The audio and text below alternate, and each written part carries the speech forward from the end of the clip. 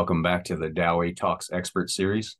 My guest today is Dr. Stephen Yan of the International Wu Dao Federation in Wellington, New Zealand. Dr. Yan is a widely respected martial arts teacher with a deep background in a variety of styles, as well as being a practitioner of traditional Chinese medicine. Dr. Yan, thank you for joining me today. How are you? Good. Good. Yes. So you have studied many different styles of martial arts and teach many different styles. When did you start training, and what style did you start training in? I started when I was 13 years old. Yeah, purely because the neighbors. By that time, my father was a director of a factory, but not. It's a little bit distance. His factory from our house by then, and we have in Shanghai. So we have a big house, and the neighbor, they have several big sons, 3 big sons, and at our house, my parents and me and my younger brother and my older sister. So because my father was not often at home and only came back, once a week. So they always, bully us. Yeah. And but then I wanted to learn martial arts, so that's how I started. That was and also because my mom tell a lot of youngsters by then, and my mom liked to tell about all the classic novels in China, for the ancient martial artists. So a lot of stories, a lot of heroes, and doing, all these heroes are quite well known among Chinese people. So I also want to be one of the, by then, one of the heroes that has a good skill of martial arts. And so that's how I started when I was 13. Yeah. And what was your first? And the first martial arts I learned is external 六合拳, external 六合拳, which is 外加六合拳, was taught by Master Du Baokun, and he was a disciple of a very famous Chinese martial artist, Dong Zhongyi, Tong Zhongyi. So I started to learn from him, but he also went to Jingwu, so I also learned some eagle cross from him, because he learned some eagle cross from in Jingwu school when he was young. So I learned that's how I started martial arts. Yeah. And did you have an opportunity to use your martial arts against the neighbor boys, or did they leave you alone once they trained? Yeah, later on, because I followed all, I studied quite hard and followed quite few top masters, and Master Ji Jing-san, he went to US in I think later 70s or early 80s. Yeah, a lot of media reported him. He was in Shanghai before he was put in jail by communist China, and he was before 1949, he was the new king, the king of martial arts in Shanghai, they call him. And there was a photo about in 1950, all martial artists in Shanghai got gathered together to do some performance to raise some funds. And he was right in front, in the middle, Dong Zhongyi and Wang Ziping, they're all next to him, all the other martial artists. But they call him as a new king before 1949. And Ru Shonggao, my grandmaster of Xin Six Harmony, Xin Yi Liu He, was the old king. Yeah. So So because I learned from all this masters, I never had a chance to use it, for the neighborhood, all these bullies, because every time they saw me, they just walked away. That's the best way. So I never had a chance to use it. That's the best way. So you started this training. I'm guessing this was in the 1970s, mid 1970s when you started training. Is that about right, or late 1970s? Yeah. Yes. What was the martial arts environment in China like at that time? Were there a lot of people starting to train again, or was it not so much a popular thing? By then it's China just the Mao almost just passed away, Yeah, and no longer control is that tight. So, and people wanting, to, just learn something to either protect themselves, or they have no other leisure, time for for other, because everything else is restricted. So by then, this time, all the masters started to come out to even later on Master Ma Yueliang Tai Chi. They also by then 1975, 76 started to to go out to teach, find some private students to teach. So same as Master Du Baokun, he started to teach in the park. So people were eager to start training again. Yeah. People started get to training again.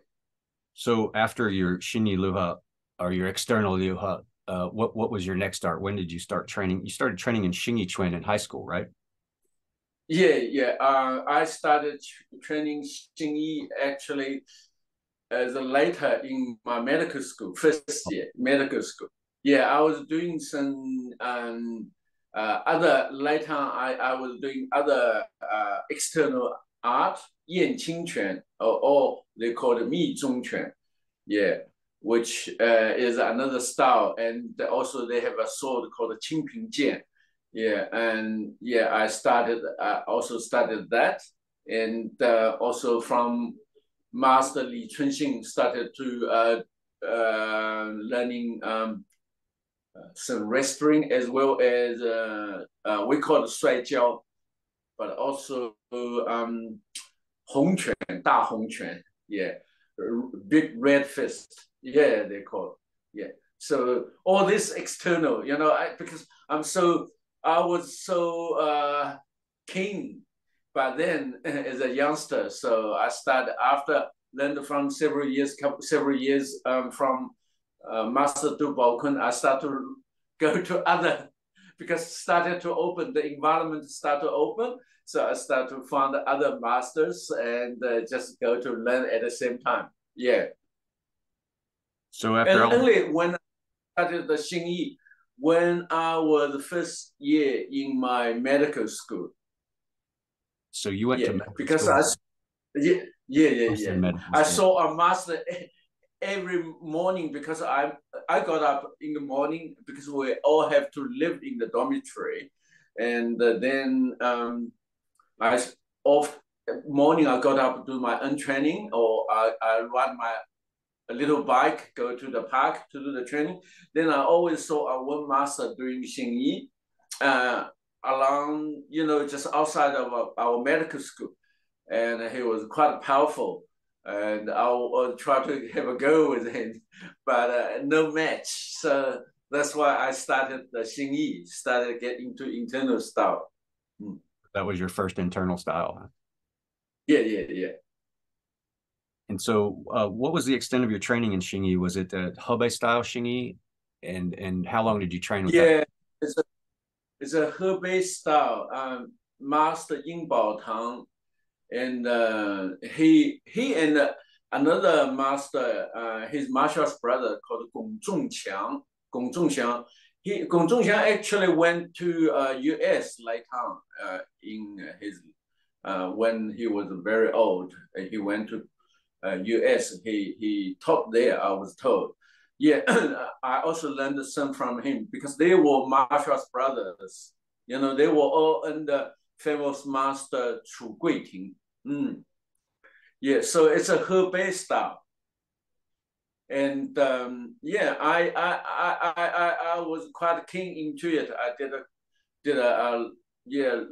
learned quite a bit. Yeah, and then I even went to Zhoukou, found another old master. That's Henan.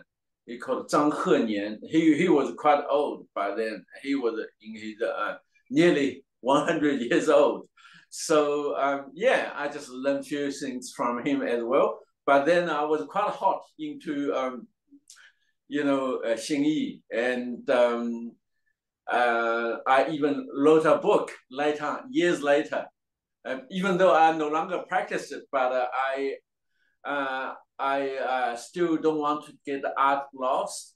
And as far as I know, I try to collect all the theories and support them together. And I wrote a book.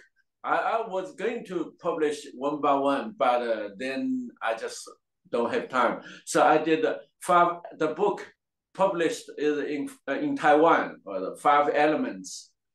For the 5 elements, fists, different fist applications, and 5 elements weapons, like a double-handled broadsword, spear, and a staff.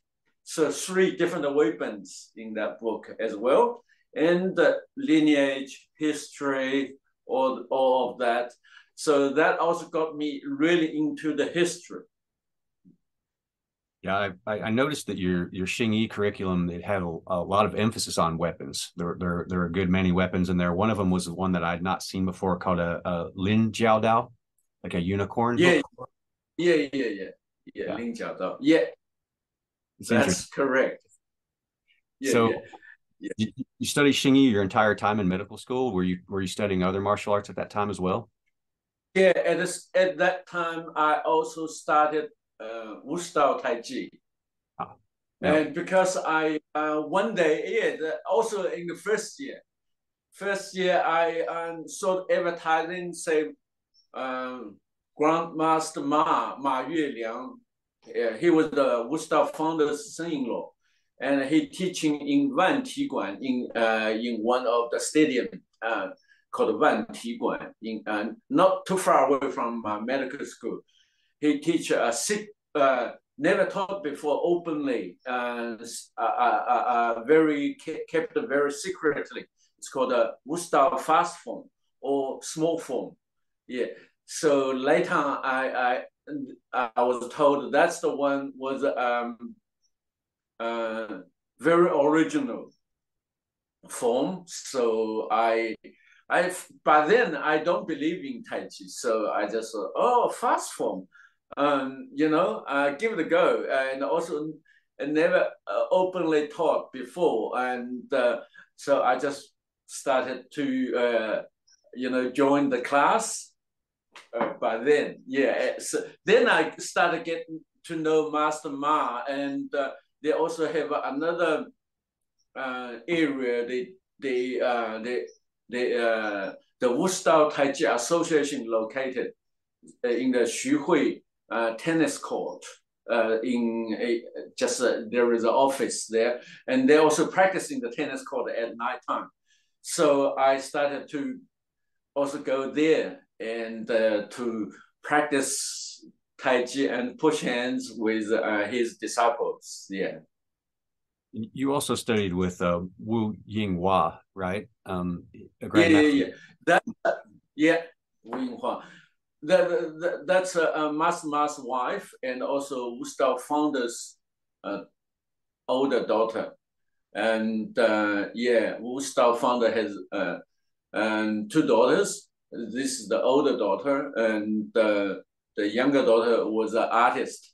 So only older daughter, just into Tai Chi. And I mainly learned from Master Ma, but for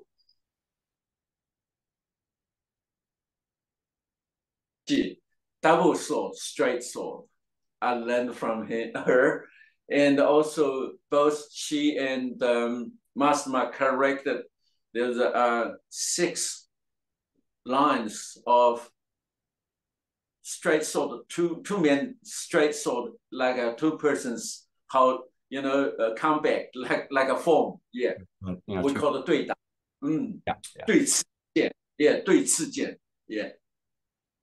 So she mainly corrected, refined that and also taught me the double one.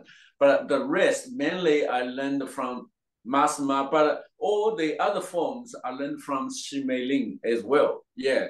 I started with Xi Meiling. I wrote an article, it's called The Journey of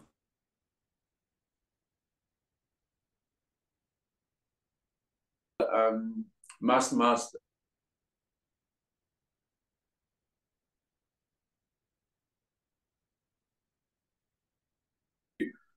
Xu Hui Wushu team. Yeah.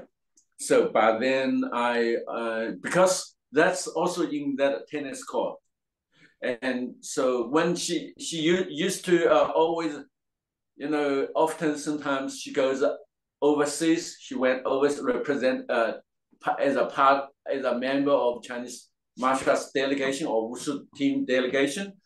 Went away and she asked me to look after, or she went to other part of China to do a competition. So she will ask me to look after her martial arts team or Wushu team. And so I started to learn, all the, because also we invited her. The reason, another reason is that we, in our medical school, we set up a martial arts, University Martial Arts Association. So we invited Master Ji Jingshan, Master Wang Zhangfei, and which does Bagua, and also Master Ma Yueliang, and as our owner chairmen. So and Ma Jiangbao, Master Ma's son, and Xi Meiling, they came to our university to teach. Yeah, so I learned of quite a few forms from her, but later on, especially from 1990, we invited Master Ma to come to New Zealand, and Master Ma and Wu Yinghua to live with us for 6 months. And because I like to know why we're doing that. Yeah. What's the purpose doing the, this move or that move, what is the change? What is in the compact situation? How you apply? So, but a lot of questions and Xi Meiling couldn't answer me. So when Master Ma came, I asked all these questions. Because it was a privilege, to have them to live with us. And I grabbed that chance. I'm a question. Yeah, I like to ask a question. Wow, I want to completely understand. Otherwise, I think, why I want to waste time to do it. If it is a martial arts, if you mark as a martial arts as well, then you have to understand that part. If you just say it's only for health, then okay, that's fine. But later on, I found if martial arts is a very, very important part of Tai Chi. If you understand it, your Tai Chi must be good. If you can't perform it, your Tai Chi, even the health benefit will be limited. Yeah. That makes sense. So you would say that you were probably one of only a few people that learned the entire Wu style Tai Chi system. Would that be correct? Yeah, that's correct. And as a matter of fact, because Master Ma and under Master Ma, I met so many of his other disciples.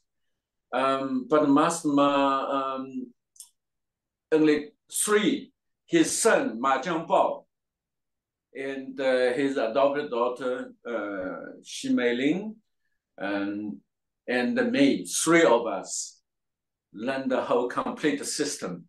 And so it was kind of lucky in some ways. And because especially the third sword, straight sword, and Ma Jiangbao didn't learn. I learned it from Mei Ling, and but she didn't want to teach, so I have to use a very very special set of Nei Gong. It's called Yi Jing Jing. Yeah, it's really special. As a true one, Yi Jing Jing. There was a lot of fake ones. There are a lot of fake ones, but this is from Master Zhou Yunfei, and then Master Xie Yingzai, my master's master. He used 12 gold bricks in 1923, invited master to his house, learned it. So that passed down and then passed down to me. So I used that swap with her. Ah, I see. Yeah. So then, but one set, Master Ma said, Master Ma all learned. It's very special Tai Chi Nei Gong. It's called Tai Chi Gong. And some, it was heard long over 100 years ago, but only few people get taught. And Master Ma learned it from the Wu Stao founder Wu Jianquan, and also his Wu Jianquan's nephew also learned it. Zhao Shouchun learned it, and Master Ma, other martial arts brothers like Yu Shen, who Master Ma's sister also married him. It was a quite precious, set. Nei Gong it has a 12 yin segment and also have a 12 yang segment. And Master Ma one day said, "Oh, that Tai Chi Gong, unfortunately, they will get, because Master Ma was also in medical field, will get too busy and over a long time didn't practice it, then start to get blurry and some lost in his memory." Yeah. And so he mentioned that, and then I paid attention to that. So I searched it. I found, okay, the Wu Stao founder went to Hong Kong in 30s and 40s, 1930s and 40s. He taught 3 businessmen. And one of the businessmen, Zheng Rongguang, he learned it. His nephew, Zheng Tianxiong, Master Zheng Tianxiong, also learned from his uncle, but also learned from another, from master, even another generation up, Qi Mingxuan. So he got both teaching. Qi Mingxuan's father, Qi Gecheng, was Master Ma, the Wu Stao founder, like a almost martial arts brother. So it's quite. They all learned from Song Suming, from that set. So it's quite go all the way back, and so I asked Master Ma. I said, because Master Ma said, oh, since your brother-in-law Yu Shen learned it, he said why he didn't teach Jiangbao, Ma Jiangbao, and he said that's Master Wu Yinghua told me. He said they asked him to teach their son Ma Jiangbao, but for some reason, because Master Ma got about 9 kids. He and Master Ma's sister. He married Master Ma's sister. He was also one of the disciples of Wu Stao founder, but he hadn't got any kids. But he just refused to teach. So it's lost mainly in mainland China. So then I went to look for went to Zheng Tianxiong. He was the chairman of Hong Kong Tai Chi Association, and he used Tai Chi to fight in. He won the champion in Taiwan for, against other styles of martial arts, and his students. His disciples also did very well in East Asia, use Tai Chi as for compact competition, like Dan Docty. I don't know whether you heard of him or not. I met him when I was learning that. He came all the way from UK and to see his master. So I went to Zheng Tianxiong learned that and the whole complete set. So it was good. Zheng Tianxiong's another disciple called Mei Xiangming was quite humble as well. He learned push hands from me. Yeah, they appreciate that. So yeah, it's a complete system. If I say it's a complete system, now Ma Jiangbao passed away unfortunately, and Mei Ling, yeah, she didn't learn this Tai Chi Gong. She didn't go to Hong Kong like me, and apart from that, she learned all the other part. But I want to keep as a culture. I want to keep it all down. So I learned the whole complete set. But my purpose different from Mei Ling is she's more into performance. Yeah. I like to know why we're doing it. What's the martial application? What's the change? How it apply in a freestyle, free sparring situation. So every move, even weapons, open hands, I all focus on that. I think then it will be complete. So as a Tai Chi, as a whole, not only the whole art, theory, history, application, or whole thing can pass down. Yeah, as a culture, because otherwise you can't regenerate. Yeah. We've barely scratched the surface with the arts that you've studied and that you teach, but I wanted to ask, do you think that it's that type of inquisitiveness that you have about these arts, about wanting to learn the combat applications and the theory and so on and so forth, that has given you the access to this knowledge from other teachers? Because I know you studied with a variety of teachers in different styles. Do you think they just sort of saw that in your character and thought, I'll teach this person these things, even though I don't normally teach them? Because some teachers are reluctant to teach everything to some students, but it seems like you've been taught a lot. Yeah. Like, for example, for Master Ma, Wu-Stao, all his other disciples, because he was so serious and well respected, and all his disciples don't ask questions. Yeah. Unless he spontaneously told them. But I can be little bit as an exception because I'm from New Zealand. Yeah. So I like to ask questions. But because he was a great master, he didn't care. You can ask all the challenging, questions. Even, I tried. I use I use wrestling. I use free sparring technique. I tried. I said, look, I want to be convinced.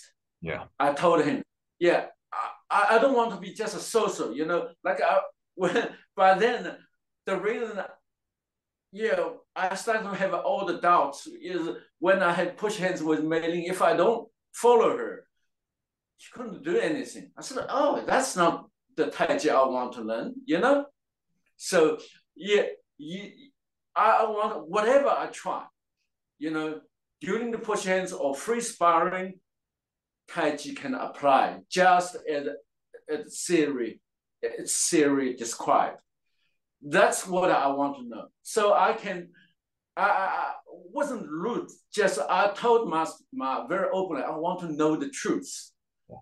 It's my passion. I want to know the truth. I don't want I'm not relying on that to make a living or to make a money, but I want to know the art, the spirit. If we don't have this martial spirit, then the art is just a fake, or it just has a skeleton, doesn't have internal stuff. So doesn't have the spirit, doesn't have a life. So I told him openly. Yeah, he said, okay, you can ask any questions. You can try anything. That was a great opportunity, especially from 1992 to 5 years after that, to 96. I was in China. I went to China with another New Zealand GP, Dr. Zhang. We invested a joint venture herbal pharmaceutical company in Wuxi. Then they told us, you don't need to come, you just need to send money in. Then we got, we found they were corrupted. So I have to be, I have to drop my practice, clinic. I have to left all my patients here. So I went to China and found them and investigated, found them corrupted, the China side general manager. Then I had to be a general manager. I had to be a general manager. I stayed there for 3 years, whole entire 3 years. And it was quite difficult because, the Chinese government made it difficult. So I got nothing, a lot of time. They try to make it as hard as for me to perform my work, to do my job. So I just almost every second day, every week, go to see Master Ma and Master Ma and Wing Huang. They were also by then they were in their later Master Ma in his 90s, and he wanted to find someone, to explain the art to. So I was so honored every time they said, "Oh, come." So they have, because they got that kind of age, so they don't often go downstairs to have lunch. So they in their second we call it level 1 in New Zealand, second floor in their So they always have lunch or dinner with, invite me as well to join. So I was very, very honored. For 3 years. I learned, I asked heaps of questions. They all, but then he was keen to let it all out. Someone can understand. So I was quite lucky for that state. So I lost in business. I lost a lot of money in business, but other hand, I gained a lot from martial arts. Still a productive. It's even harder to find a good student than it is to find a good teacher. So I'm sure that they were very appreciative of that as well. Oh, not only him, because I think because also I went to the top medical school in China. So a lot of masters maybe like that background. I'm not from just people don't have have a good education. Didn't have good education like some of like my spear master, all the masters, because later I appreciate them, and the Chinese government didn't appreciated them, even put them down. So when they see someone so keen, later on, especially I went back as an overseas Chinese. So they just so happy to share everything with me. Yeah. So going back a little bit to your time in medical school, you studied Western medicine in Shanghai, right? Yes. I started 6 years in Shanghai. Now it's called Medical School of Fudan University. Yeah. But then I was crazy with martial arts.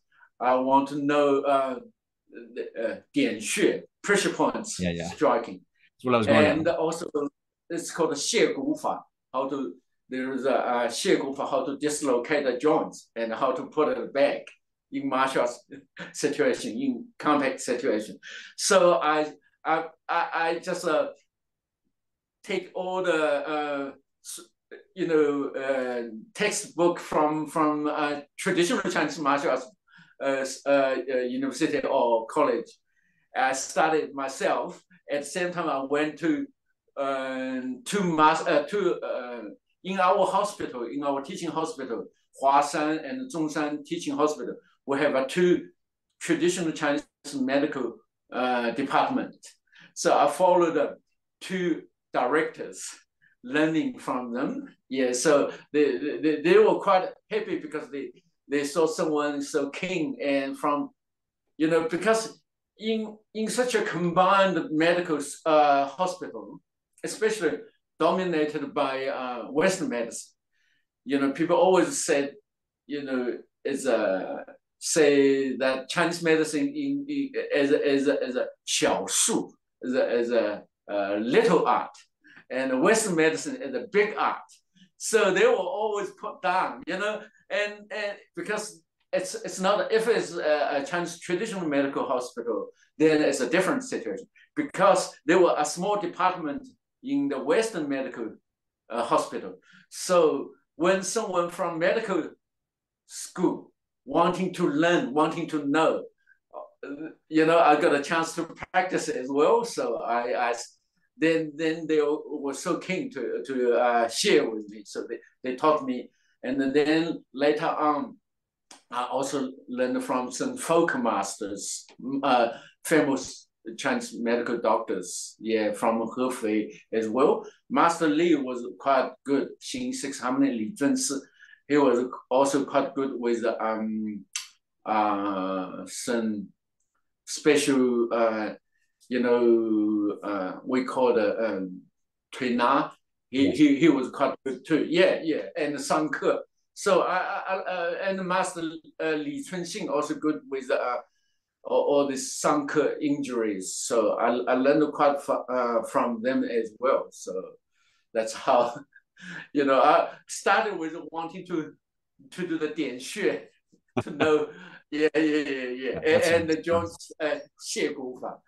That's how it started. It's quite interesting. Looking back. And of course, those two things, medicine and martial arts, do go hand in hand. At some point, we all have to learn a little bit of it. But you had a good experience having access to both the Western medicine and the traditional Chinese medicine. So your Xinyi Luha training, when did that begin?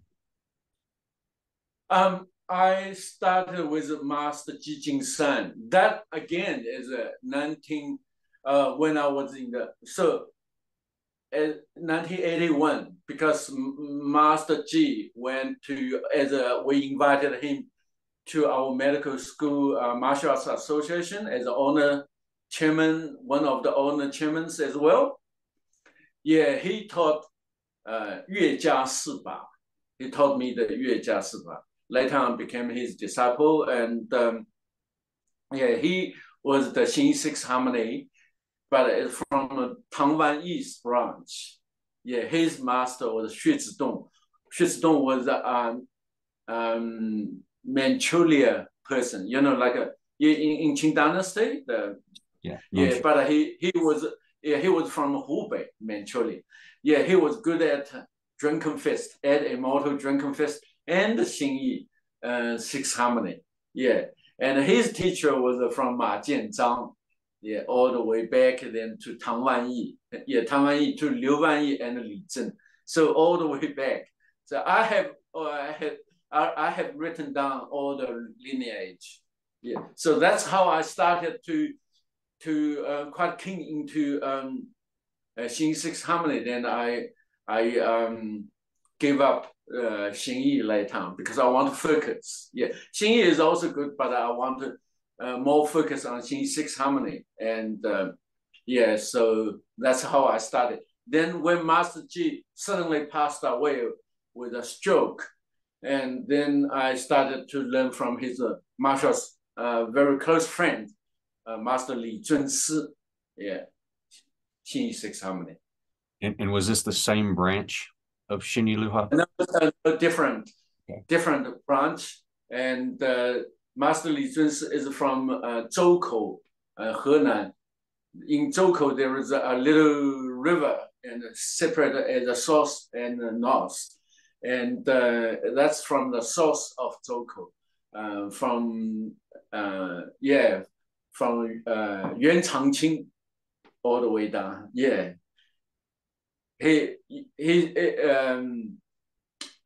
So that's a different branch from Master Ji. So there are three main branches, is that correct? And you studied all three of them? Yeah, from very beginning, if we say from very beginning, it's the founder of Xin Six Harmony, Ji Longfeng. He learned the spear and Liu He spear. It's also called Six Harmony spear, and also he learned this broadsword. Yeah, Liu He broadsword. They don't have that spear is all different. Was very different from all the others. Liu He spear doesn't have a form, a set of form. Only have like almost like Xin Six Harmony. Only have either one or two movements as a little group, or have at most 5 to 7, movement as a little group. Yeah, then you see all the spears, even they also call it Liu He spear. I learned quite a few Liu He spear. They all have it's a big form from very beginning to the end. But this doesn't have form, just like a Xingyi or like Xin Six Harmony, and they don't have forms. Just like a little group combination. Just a few moves. Most simple is just one move, and 2 moves, or longest little group is 6 moves, 7 moves. That's all. So it's quite different. So he learned that in that spear there is always a saying said, what is fist? They call it He Wei Cui. He said, drop your spear at all. It's Diu Chang Jie Wei Cui. You drop your spear, then you can just use your hand as an open hand art. So Ji Longfeng followed that saying. By his time, a lot of people found different things. So he founded that art. Then he went back to teach. He went back to teach Li Chunhu and Li Chenhai. The very early stage is called 12大士, 12 big postures or whatever. They have first 6 that are more soft, and later 6 movement postures are a bit harder. So that was the one only me found it. I found it. Later on, I found it. I was so excited. I found that branches, because that branch was the earliest Ji Longfeng's teaching. And I learned from 2 masters, and Zhang Hecheng and Zhao Zhihe. So they also in the north of Yellow River, in Henan, but they're in 2 different cities. Very interesting, amazing history. Yeah. So that's one branch. I'm lucky be able to find them out in the 30s or in early last century. Some martial arts book mentioned it, but they never see the true picture, or nobody actually really found it further. So I followed some little information, and also I I got some help also from, even he didn't know, but he provided me some information. A professor in Anyang University, Anyang University, Ma Aiming, Professor Ma Aiming. He was my martial arts brother, like a friend, but he also provided me some hint. I just hired a taxi because I don't have time to look, one by one. I said, you just go, doesn't matter. You this week, you just every day as my driver, you go, until I found it.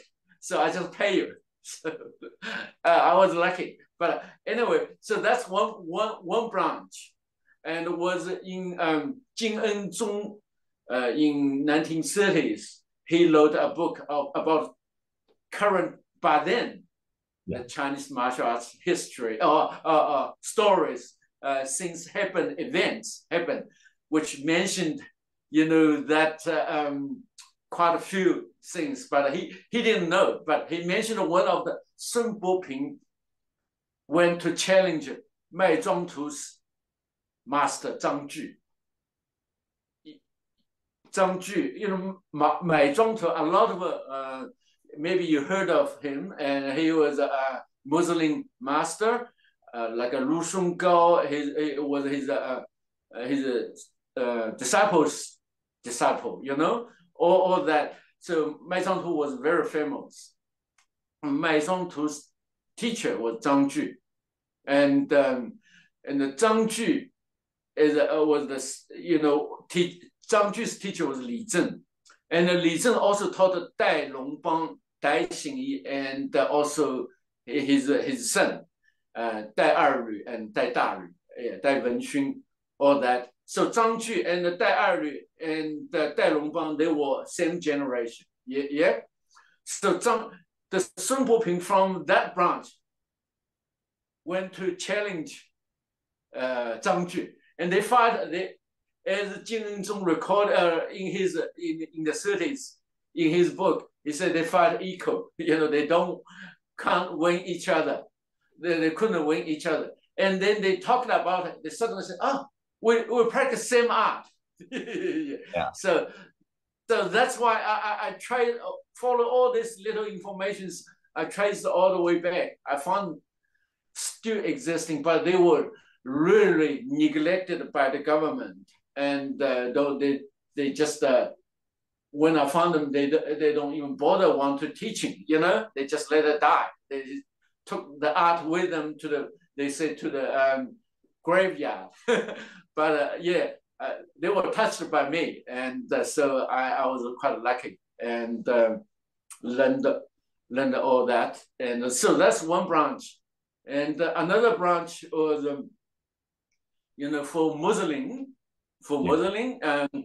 Started with Ma Xueli, is from Luoyang, and he was when he was 13, around 12, 13, he learned from a Taoist master.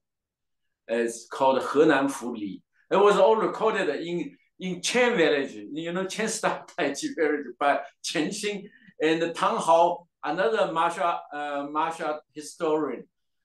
Tang Hao went there in 30s, and luckily he copied down all some of the preface. At the record, that was the most accurate part. So he learned from this Henan Fu Li, and then he started when he also. After 7 years, his master asked him to practice, because then in Qing Dynasty, they started to control all the martial artists. It's called the Xue Diz, Yongzhen. It's all in my book.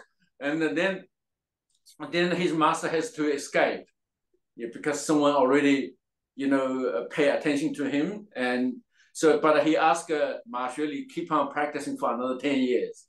And after 10 years, asked him to go to Shaolin Temple to have a go, because the manager was his friend. So that's how Ma Xueli went there. I was told all this by my master, by my Luoyang master, Ma Hongxian. He was very, like they call it Zhang Men. He was the head. One generation, very clear. Ma Hongxian was also very, very clear. It's quite amazing. He was clearly pointed as the successor. And so he told me a lot of things. He also told me, so that's how the Ma Xueli taught some monks, because he won all the monks. But then he wanted to leave, but then he was surrounded by all these monks. The chief monk said, you have to leave some art here, otherwise he won't let you go.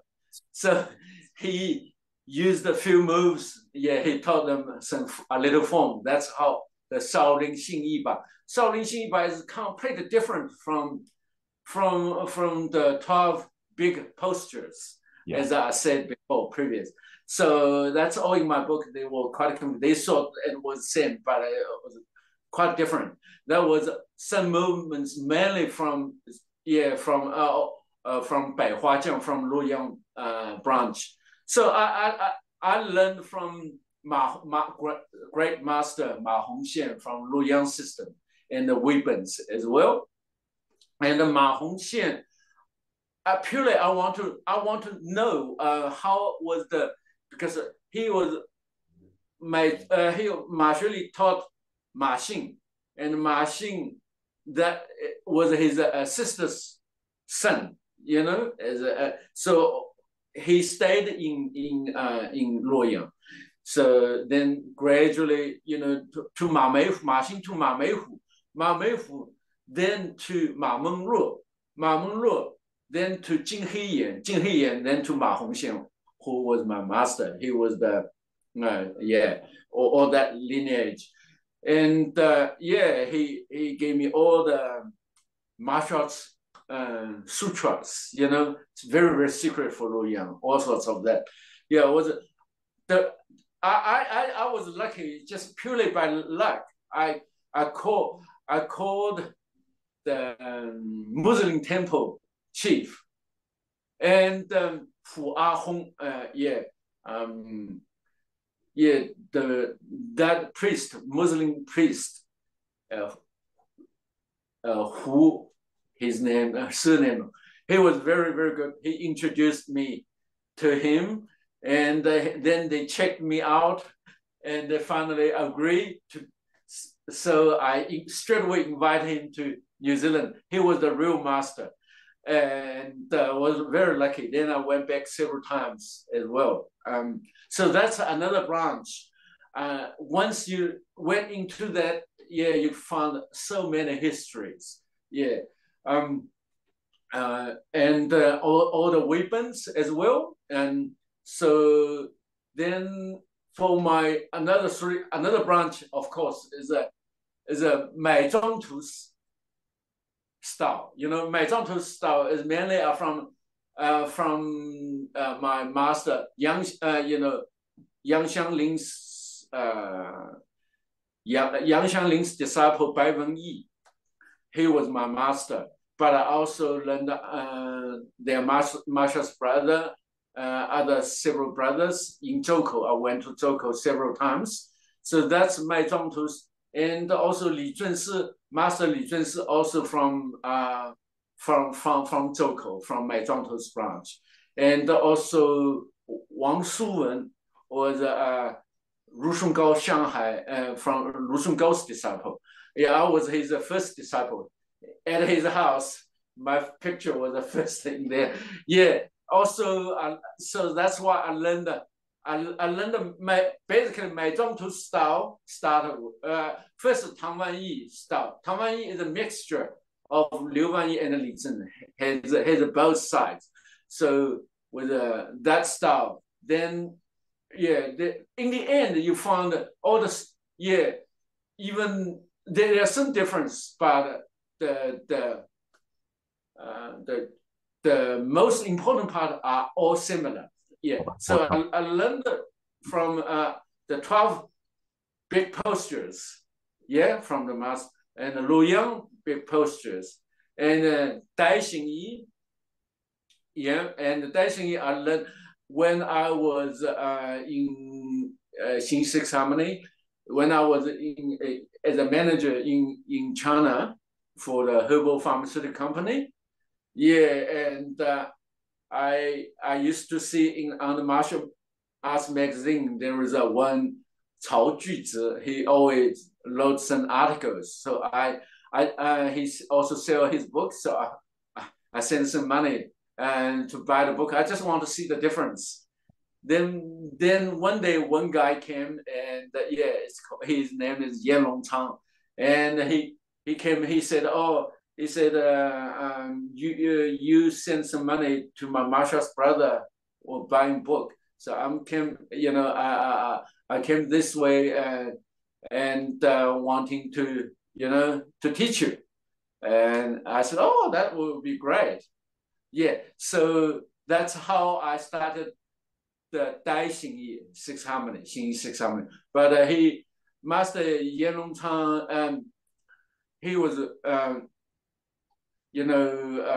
he practiced quite hard, but he wasn't the successor. The successor was his master's son, his master's son Yue Jianzu. So he didn't learn the spear and also called Dian Xue Jue. There is a weapon for striking the pressure points. So later on, I went to Yue Jianzu and learned these two things. Yeah, those two things. So because I was so attracted to Xing Six Harmony, so I basically went to all this, paid a big money and all the energy, learned all this, did all the martial sutras, and there's a lot of them very secret, they never opened to other people before. So I got all of them, and I all invited them over to New Zealand, stay with me and practice, and went back to so Mei Zhong Tu style. As I said, the Xing Six Harmony, Dai Xing Six Harmony, and Lu Yang Xing Six Harmony, and the 12 big posture Xing Six Harmony, and Master Ji Tang Wan Yi, but they're quite similar to that. So then I can see the whole picture of how it started. I see I was the first one to point it out, how Dai Xing Yi came from, because they made a lot of stories, both from Xing Yi, Xing Yi, not Xing Six Harmony, from Taigu. They made up heaps of stories, try to cover it, and also from Dai, because after they were got known, they started to saying they're not from, they were not from Li Zhen, from that line, but it was, they actually paid quite a lot of money learned from Master Li Zhen. Yeah, and so their generation, and Dai Longbang himself, he wasn't that good, and his son was good. Both him and his son learned together, same as another Muslim family called Sui. He was a Muslim temple. Sui 是水普慈, his ancestor, Sui Guanlan. He and his son all learned with Li Zhen at the same time. So they are very, very similar. Yeah, similar situation. So the Dai father and son, Sui father and son, they all learned from Li Zhen. I have all the evidence, so all that in my book. Yeah. What is the name of that book? I think I sent a link. Yeah, okay. It's mainly, it's to clear the mist of Chinese martial arts history. The book's in Mandarin, right? Mandarin only? Yeah. That's a fascinating detective story just by itself. That's an amazing piece of history there. So when you also studied Emei Pai Kung Fu. When Yeah, yeah, yeah, yeah. That's right. Yeah, when I was in Shanghai People's Park, I met a master Tang Jingyuan. Oh, I saw his fan. So he practiced the fan, single fan, double fan, but it's a metal. All the bones, when you open the fan, the bones in the end are sharp like a straight sword. Yeah, and in the middle of the fan has a little wire, very fine wire, join them together. I said, oh, his movement different from like a like a dancing, they also call it a fan martial arts, but it's just a rubbish, And yeah, I was quite surprised. Then I started to talk to him, and he was the disciple of Wang Ying, very, very famously called Monkey King in early 50s or 60s, or King. And Wang Ying was learned from Emei monk who was the chief monk in Shanghai. In Beijing Road, it's called what is the temple? It's right in the central of Shanghai. Yeah. Jing'an Si, in the Jing'an temple.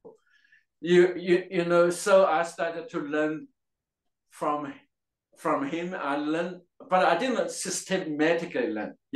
I only learned the Rohan fist from him, and the fan from him. Yeah. Fan from him.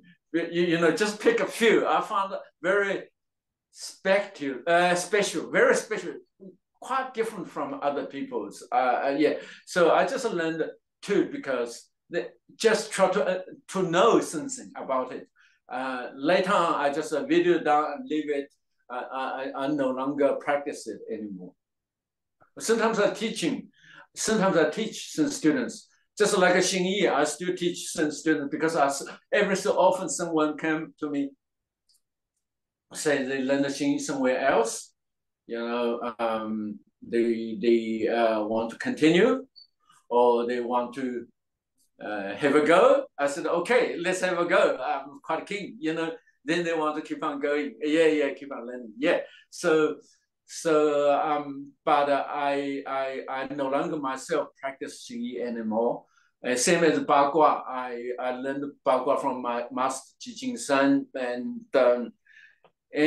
Yin Baotang as well. Yin Baotang also learned his Bagua from another master Wang Zhangfei. So I learned Sen, but I used to teach, but I no longer teach that because later on, one day I saw a old book published in early 30s. It's called Yin Yang Ba Pan Zhang. Yeah. Soon I see the Ren Zicheng's posters, pic photos. I said, oh my God, that's that the energy, the power, the body posture, the spirit is all there. And it was also said that was the original. Bagua is derived from it later on. It's just like a Xingyi derived from Xing Six Harmony. So I started to search for the information. Finally, I found that I went in year 2000. I went there, and I didn't find the real master to contact with. I went there and I found another master, Ren Wenzhu. Yeah, he kind of combined with some other Bagua or Huaquan. And then I went to in that book, in the photos, there was a two-man set. So I want to, because Ren Zicheng already passed away. He passed away in early 60s, but there was the one had a photo with him with a two-man set. His son still alive, Gao Zikai, his son still alive. So I went to see him, and and he said, look, he said there was only one master, real master still alive. He said, I took you there. Even he said he learned from his father, but he said his father not as good as this master. Because this master keep on looking after the Ren Zichen until he died. You know, even during a very difficult time in China after 1949. Yeah, he was an accountant. They were in the same village. He was amazing. He was also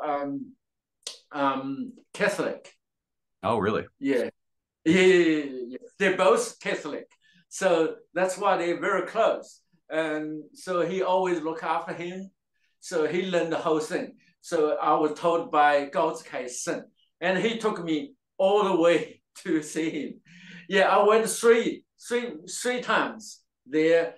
And finally he was quite touched. So I learned the very original, if I say what is most conservative martial art, I think that's the Yin Yang Ba Pan Zhang was the most conservative martial art I ever seen. Yeah. Conservative. I mean, in what way? Yeah. Because they don't even teach outside. I see. Yeah, and outside even the village, you know. So I went there 3 times, and so the very original 3 weapons, different weapons, 子母鸳鸯钺 and a long, big broadsword. You know, when you practice, you try to make your arm rest strong with a single hand, but when you use it as a double hand, and then double-headed spearhead, double spearhead. So only 3 original weapons. Xin Six Harmony also has a very original only 3 weapons. One is the spear, 六合 spear, 6 harmony spear. One is the 六合 6 harmony broadsword.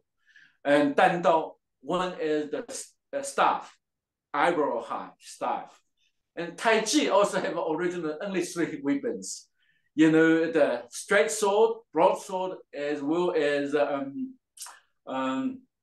the spear. Yeah.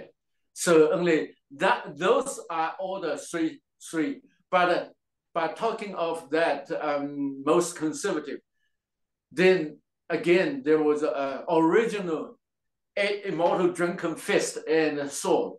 That master again was one of the most conservative ones, because that was different. Later on, they developed quite a lot of branches, but that one was the very, very original. Yeah, he was a great. He like a hermit.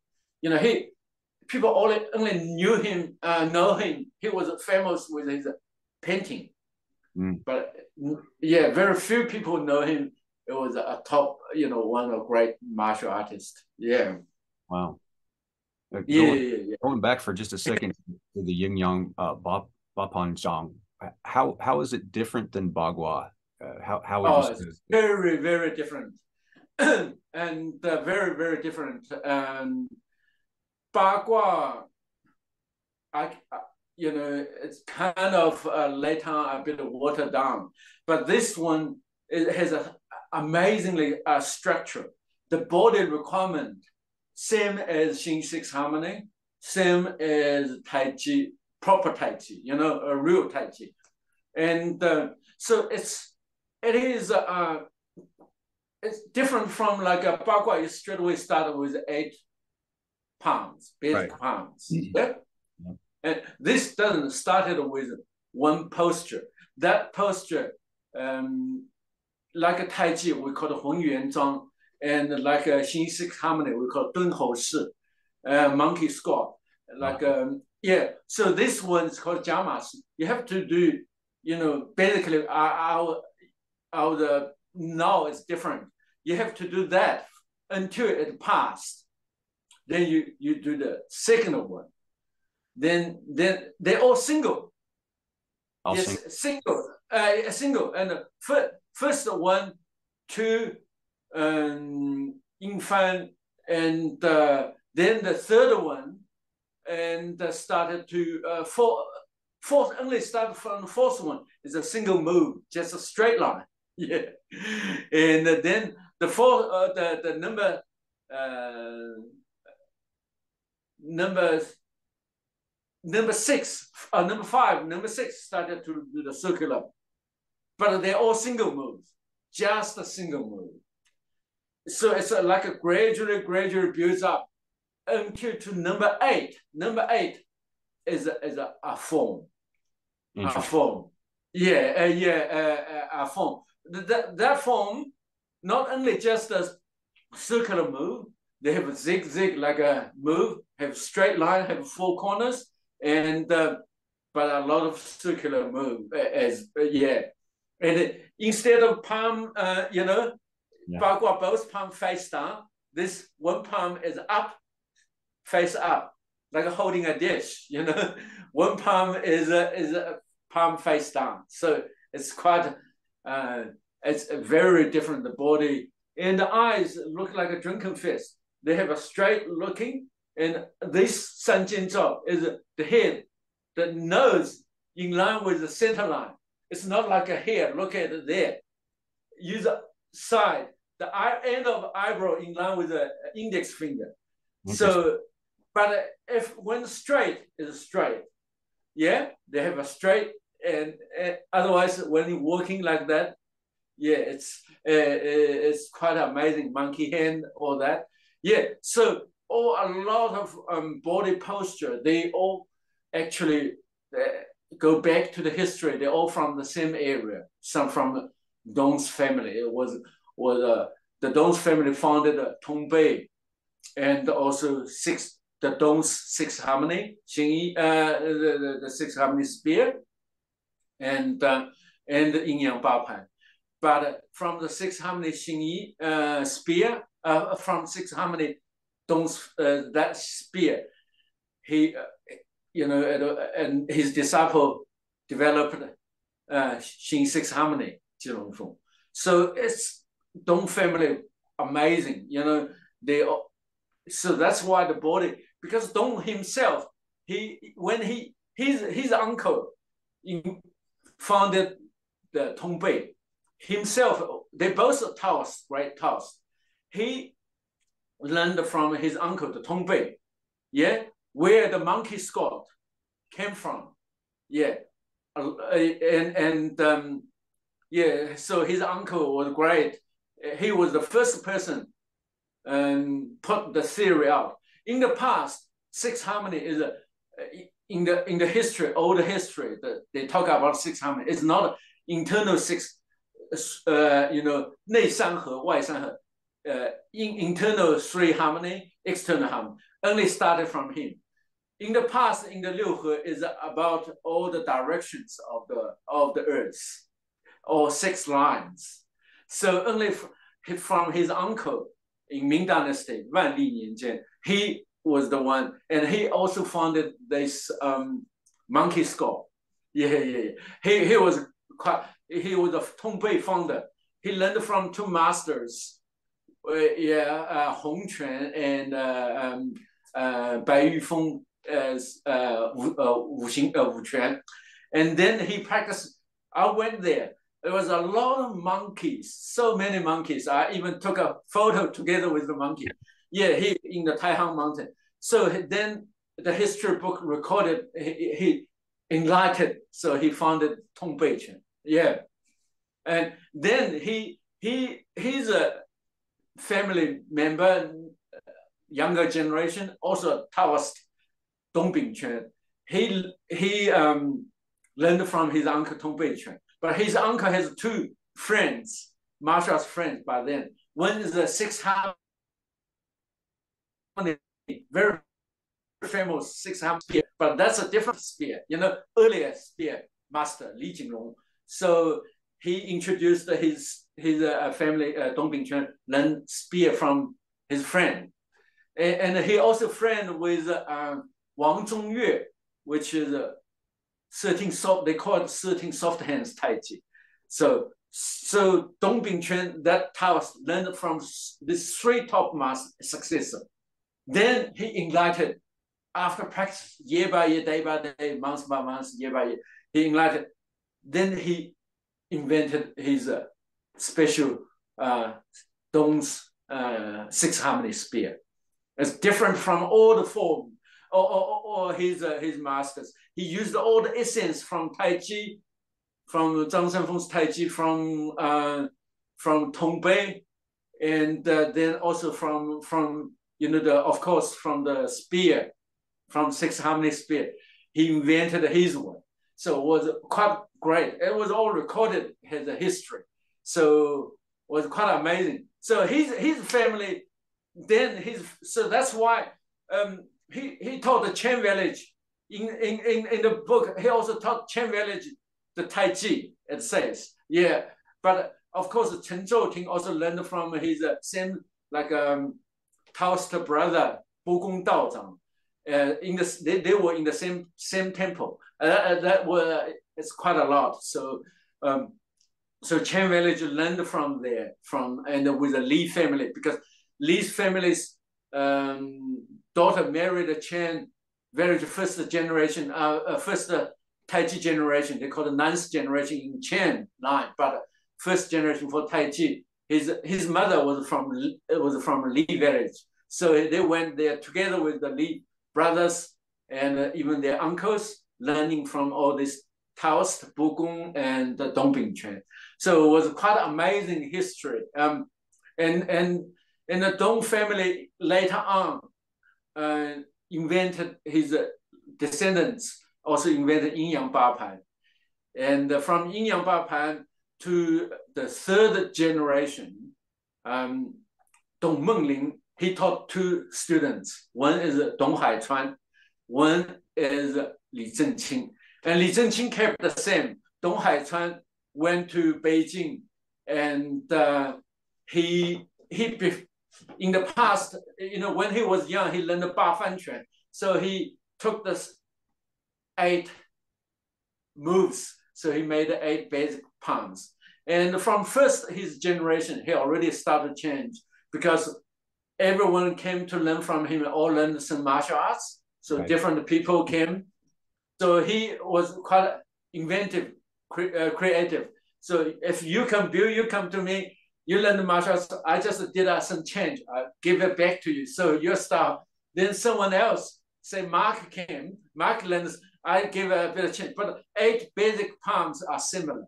Apart from that, the rest is all different. So from his second generation already have different styles. So that's how it started. I think one of the most important reason for him of a special task went back to Peking, and too close to the emperor or whatever. Then he found that it wasn't kind of possible. So then he also had, maybe as long as he didn't teach the original one, it's like not betray his master. Right. So he changed it, altered it. So you can't say. So he's still a Ba Gua founder, but not Yin Yang Ba Pan Zhang founder. Yeah. So quite a lot. Yeah, maybe we have talk at time. So much more to the history of it than what is commonly available or talked about, especially in the West. So I thank you for that. That's amazing.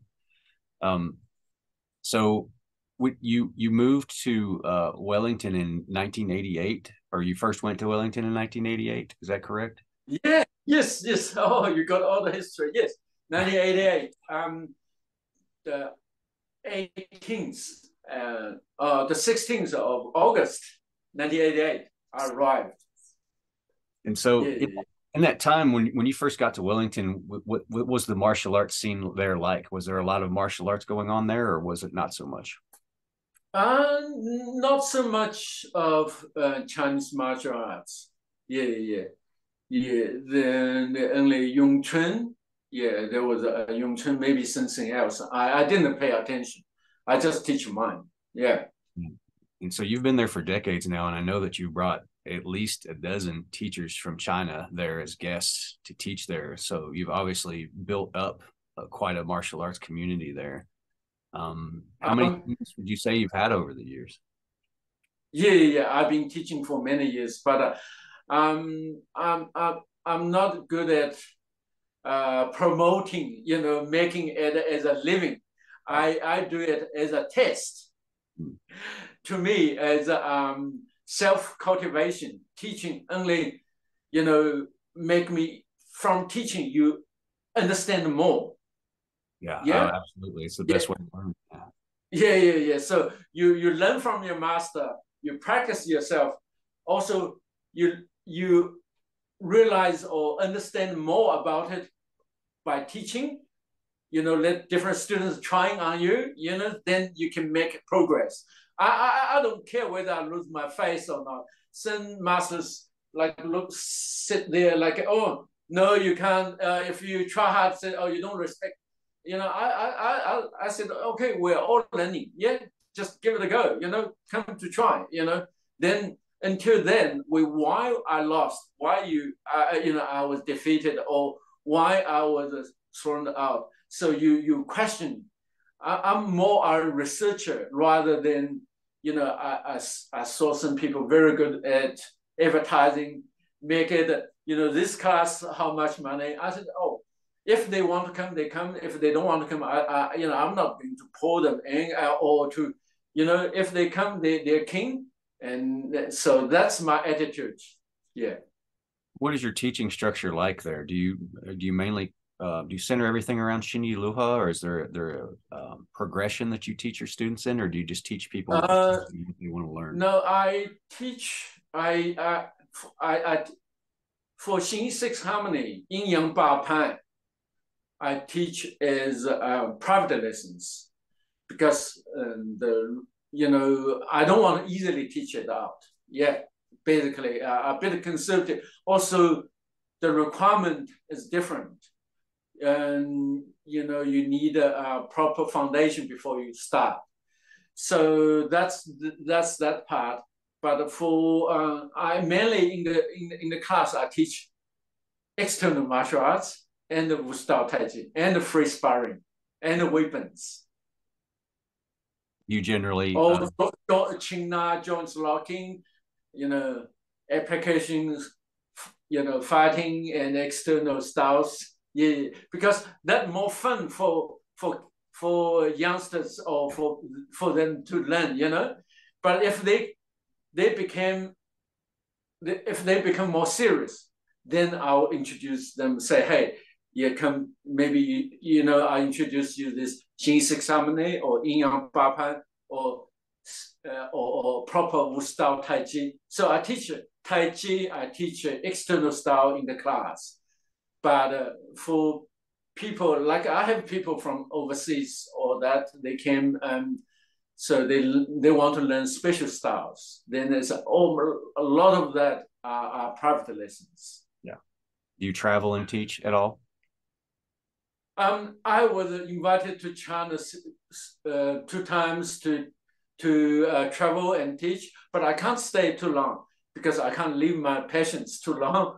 And plus my family is here. And plus I said, look,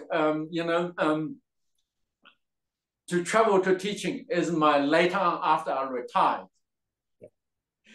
The moment I'm not retired yet, and also the moment the traveling to teaching doesn't make as much money to support my family as I'm working here. You understand? So, and also I would suffer from parting from my family members, which I don't, it's not the right time yet. Right. So to me, my priority after did all this research, all record down all the mark. So I need to put this. I wrote 6 volumes, and then the publisher asked me to shrink them into 3 big volumes. So that's my first job. I already finished writing. I just need to put all the references, evidence, photos into it. So that's number 1 priority.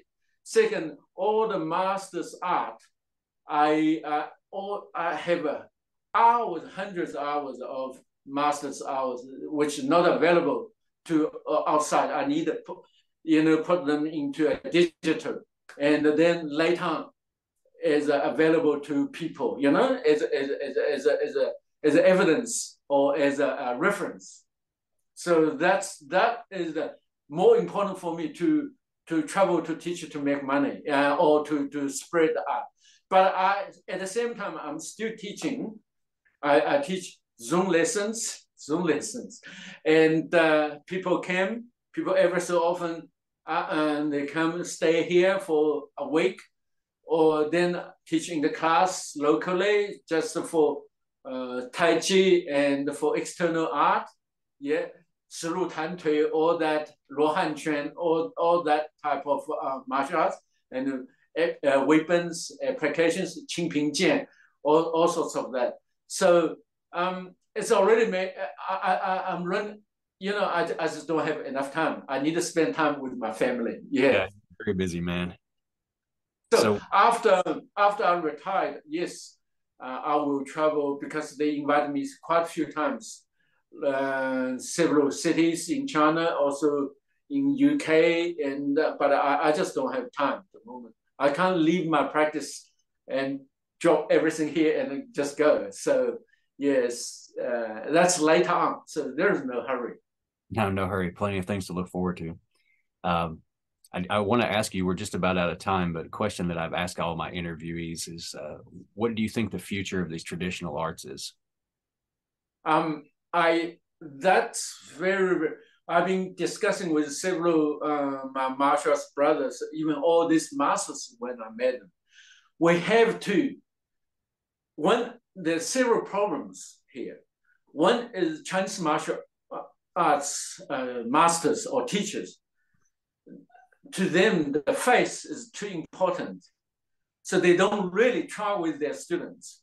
I think that's just like even push hands or free sparring. You need to try. It's okay. You know, you get a hit one or throw it out. Doesn't matter. So we have to have that kind of it. And if you believe in that art, if you understand the art essence, you should, you know, to try and to use it out. So that's very, very important to exchange skills, even with other styles like karate, taekwondo, all sorts of Thai boxing, kickboxing, all that. But we also need to learn their good side, you know, like from kickboxing, from boxing, and from like Muay Thai or Jiu-Jitsu, all that. We have to, their good part, we need to also absorb into. And then for Chinese martial arts, it's a whole system. So we can't practice if otherwise we'll waste all our lifetime busy doing it. So we need to pick out after we understand it. First, you need to understand, master the skill. Then you pick up a few moves, just practice as a compact, as a self-defense or compact, and combining, see to compare the whether it's it's better or is whether we need to improve from other martial arts systems like a boxing, from Muay Thai, from all sorts of other martial. So by that way, you know, which techniques you're better, body move, footwork, hand techniques or kicks is better. Their one is this, we can use that as improve our skill. So we have to have such an open mind and put into practice, and do the form, as a culture, as a you do the form, you keep the form, but daily, for me, I just, the one I feel the essence, the footwork, the body move, and several special strike strategy, I practice every day. But for the forms, I only does it maybe once a week in the weekend, picking up, because with a modern technology, you can video down and you won't forget. So you just store there, and then you just pick up one this week, you're doing it, and then next week, or maybe a bit earlier, I pick up, I have a look, and then I practice again. So by that, but mainly focus all that essence and few special techniques, and including the body move, footwork, all sorts of that for compact. And then you also should be clearly know that several moves, what's the advantage compared with other martial arts. So by that way, we know ourselves, we also know other martial arts. Then for this, you know, how to say, this goal, if we follow that direction, I believe, you know, Chinese traditional martial arts will be alive again. But more is a psychological as well. You need get into, you know, free practicing with your either students or friends, martial arts friends. And if you never really put into practice, psychologically, your leg doesn't listen to you, you know, your body doesn't listen to you. You need that kind of psychological practice, from watching the fighting from nervous to really excited, wanting to go. Yeah, that kind of overcome that part of psychological, you know, problems. Yeah. I totally agree. Well, Dr. Yan, we'll put links to your websites in the chat below. And I just wanted to thank you for taking time out to talk to me today. You're a credit to the martial arts, and you've done a lot to promote and preserve the martial arts, and we really appreciate that. So thank you for talking to me. Thank you. Okay, we'll talk to you later then. Yeah, can you stick around for just a minute? Okay, yeah. Thanks.